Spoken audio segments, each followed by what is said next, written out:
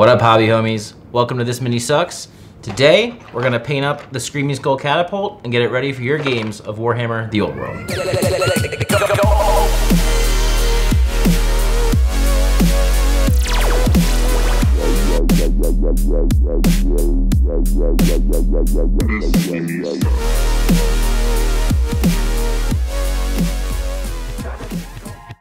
So with the release of The Old World, I thought it was finally time to put the finishing touches on my Tomb King's army that I started 2 years ago now. The last big model in my collection is this Screaming Skull catapult. This is a pewter model from 20 years ago. All we get for assembly on this guy is this one picture. Interesting. This box has been sitting on my shelf for a couple of years now, and honestly, I was kind of afraid to put paint on it. But this is such an iconic piece of a Tomb King's army, I knew I had to get it looking sick for the tabletop. Either way, let's crack it open and see what's inside.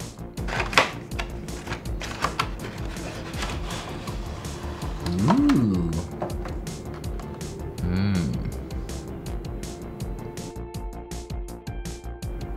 So one of the cool things about these old models is it actually has the date it was cast.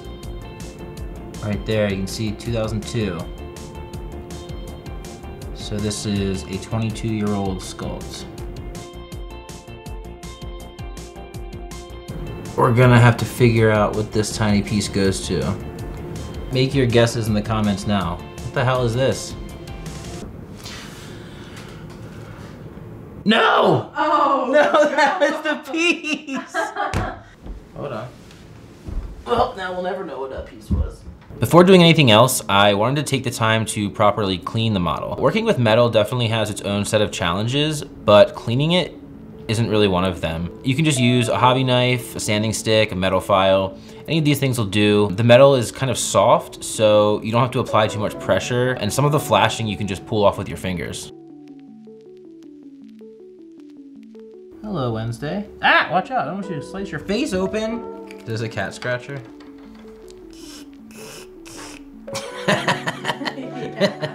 She likes it. Okay, back to work. Sometimes it is hard to tell what's part of the model and what is steel flashing. Here you can see where the little divot is. Gonna wanna snip this off here.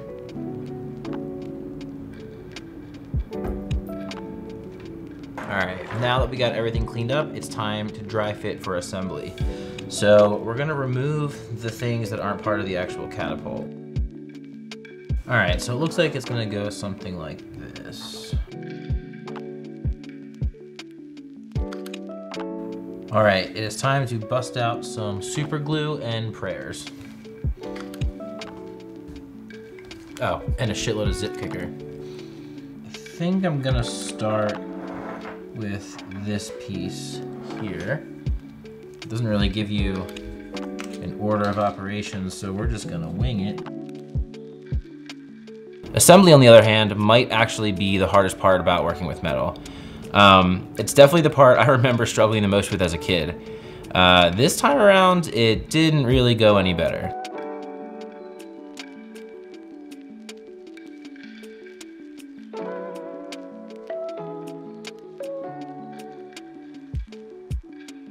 With the model fully assembled, I decided to call it a night and start fresh in the morning.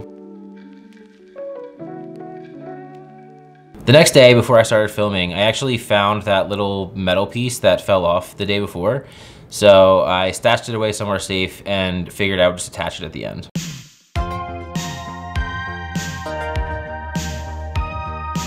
It was time to decide what I was gonna do for the base.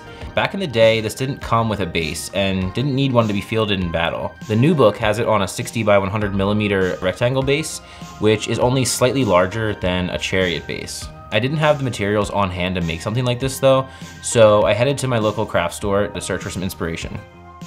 I was definitely looking for plastic styrene as it's really easy to cut to size, but all they had were these acrylic sheets. I also found some foam core and some scale model rocks that I scooped up as well. The acrylic I found ended up being a 5 by 7 rectangle, but I knew I wanted to make a square base. So I scored a line into the acrylic with a hobby knife and snapped it off on the edge of my table, ending up with a nice 5x5 square. Perfect. 5 inches is around 127 millimeters, which is roughly twice the size of the suggested base width in the book. That's okay though. Anytime I'm gonna be playing this game will be with friends in a casual setting, so I'm not too worried about being like a super stickler for the rules. So with the acrylic sheet cut to size, I moved on to the foam. When attaching the foam to the acrylic, it is important to add some texture to the surfaces. This gives the glue something to grab onto and will give you a stronger bond. It's essentially the same height as the square bases, so by cutting square holes into it, I can sink the models down so they are flush with the terrain. I treated this movement tray the same way I would a tiny base for an infantry model. I started with some texture and crackle paint after getting the shape right, and just kind of went to town with, you know, painting up the rocks, dry brushing, grass tufts, all that. I go further in depth into my basing techniques for Tomb Kings in my previous 2 videos, so if you like how these are shaping up, I would recommend taking a look at those.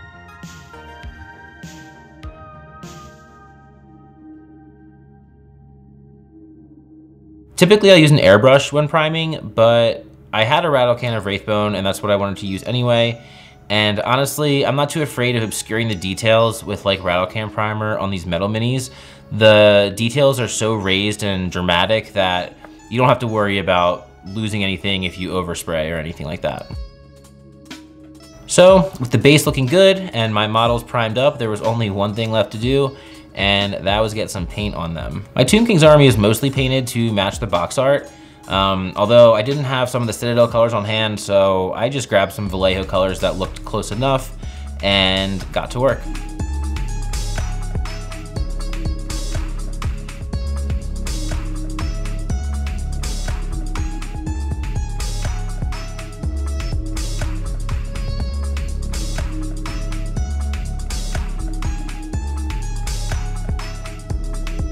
The crew members were a lot of fun to work on. Some metal models' details can be actually a little bit softer, especially than the current sculpts you're used to today, but skeletons just work so well in metal. You can recess shade in between the bones with panel liner. The grooves are just so deep, it just flows in there and it looks really clean. I cruised through the rest of the paint job on these crew members with no issues, and I was feeling pretty confident before heading into the catapult. When you break it down to the materials that make it up, it's really only a few colors. You've got the red wood, the bone, the mummy wraps and leather, and the mummy flesh. So even though it's a pretty big model, I think it's gonna go pretty quick because it really is only like 4 colors. There's not even any gold on it. Well, maybe that could be gold. Just a tiny bit of gold on it. 5 colors. It'll be quick.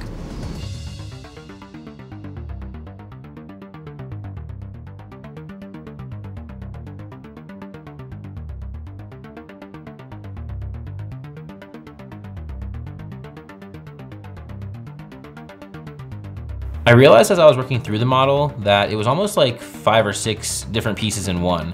There were the 2 skeleton like bone doggy guys on the on the bottom. Then there was like the long throwing arm, the 2 skull towers, those 2 mummies, and then right on top was that vulture. I kind of wasn't even sure where to start, but I knew the best way to make progress was to just not think about it and start base coating. I did end up spending more time painting this than like the rest of the whole project combined. I tried a few different ways of speeding it up, like drenching one side in skeleton horde contrast paint just to see what would happen. That didn't really work, so I painted all over that again and just refilled in the cracks with panel liner. And then tragedy struck.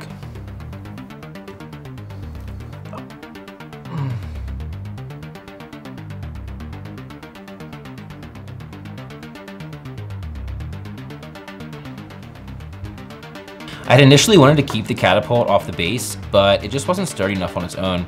So I decided to glue it to the movement tray and finish painting it that way.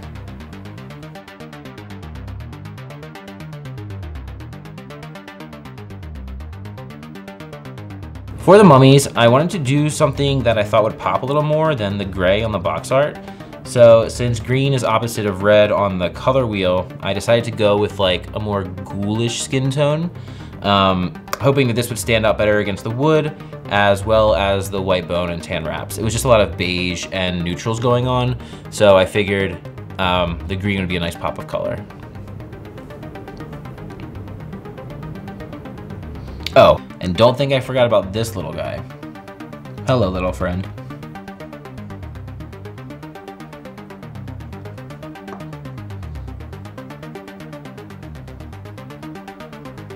The other bone doggy's beard is safely secured and painted up. The only thing left to do now is put some finishing touches on the model. I'm gonna throw a bunch of sand on my dining room table and show you guys how these models all turned out.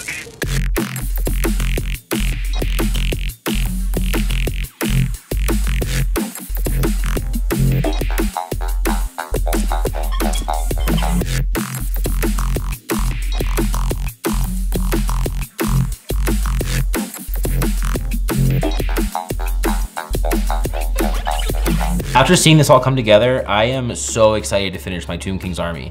I really only need 1 or 2 more models to have like a full 2,000 point Grand Army comp for this new edition. I definitely want to get some games in with it and show you guys how they play. If you want to follow along on the journey to completing this army and seeing it in action, do all the regular YouTube things. You know what they are, so I shouldn't have to tell you. I hope you guys had fun today, especially my subscribers who have waited a very long time for this video to come out. I'm sorry for the wait. I promise the next one will be coming much sooner than this one did. So until that time comes, I hope you guys have fun painting, and I will see you on the next one. Peace.